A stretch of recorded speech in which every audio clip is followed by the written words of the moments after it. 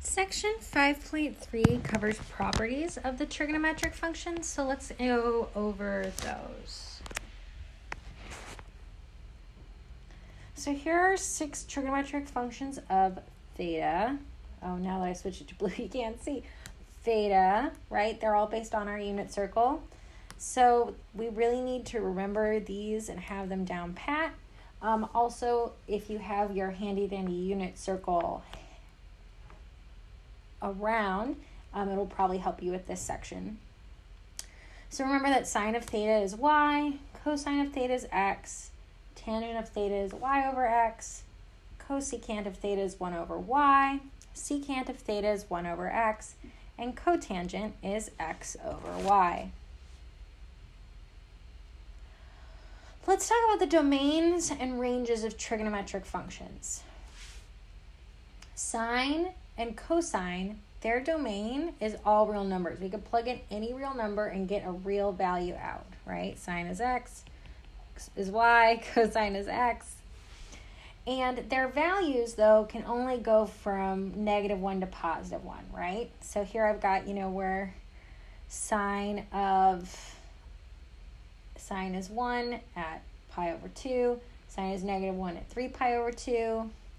Cosine is 1 at 0 degrees or any multiple of 2 pi.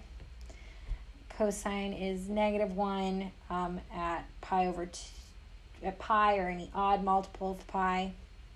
When it comes to tangent, we have to remember that we can put in all real numbers except odd integer multiples of pi over 2, right? Remember, tangent is y over x. So when x would be 0 is odd multiples of pi over 2, right? Here we've got pi over 2, 3 pi over 2. Any multiples of those would be x would be 0, and therefore are undefined. But the range is all real numbers. For cosecant, it's all real numbers except integer multiples of 180 degrees. That's because cosecant's 1 over y, right? And y is 0 at 2 pi and pi, and then we'd have to be dividing by 0, which we can't do. As we'll see in section 5.4, when we look at the graphs of these all create asymptotes. Same thing for secant, which is 1 over x.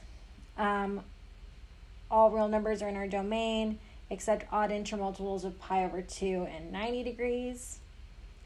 And all real numbers less than or equal to 1 or -1 are in our range. For cotangent, it's all real numbers except integer multiples of 180. Again, that makes sense because we've got x over y. We don't want y to be 0. And its range is all real numbers. A periodic function is called periodic if there's a possible number p such that whenever theta is in the domain of f, so is theta plus p, and the two values are equal, right? If there's a smallest number p, the smallest value is called our fundamental period. You just want to call it the period of f. And believe it or not, all of the trigonometric functions are periodic. So sine of theta is the same as sine plus 2 pi theta. Cosecant of theta plus 2 pi is the same as cosecant of theta. Cosine of theta plus 2 pi is the same as cosine of pi. Secant of theta plus 2 pi is the same as secant theta. Tangent of theta plus pi is the same as tangent theta. And cotangent of theta plus pi is cotangent of theta. So let's try this. Let's say I have sine pi over 4, and I say that's going to be equal as same as sine of 2 pi plus pi over 4, which would be sine of 9 pi over 4. Well, sine of theta, which is pi over 4, would be the square root of 2 over 2. Well, the sine of 2 pi, so you go around our unit circle, 360 degrees, then another pi over 4, it puts you at the exact same spot as the original, pi over 4. So it is periodic with a period of 2 over pi. let's talk about tangent. Tangent of theta, let's do 40 pi over 4 again. Pi over 4 equals tangent of pi plus pi over 4. Let me switch to green. So here's tangent, here's pi over 4. It's the point square root of 2 over 2, square root of 2 over 2. See, I said it'd be handy to have your unit circle around. In this case, tangent is 1.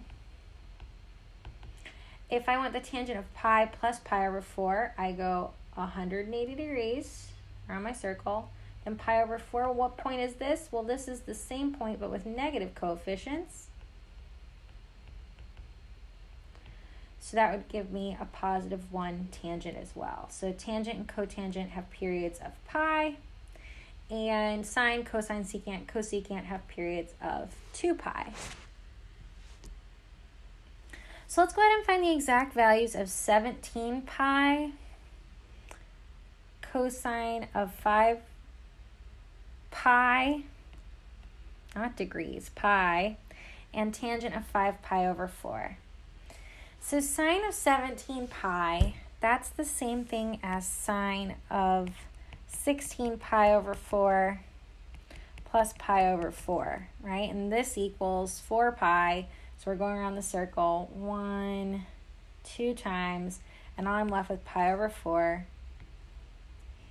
Here's pi over 4. This is when I've got x is the square root of 2 over 2, y is the square root of 2 over 2. So the sine of 17 pi over 4, which is our y value, would be square root of 2 over 2. Let's change colors for clarity. If I have cosine of 5 pi, that's the same as cosine of 4 pi plus pi, right? Because it's periodic every 2 pi.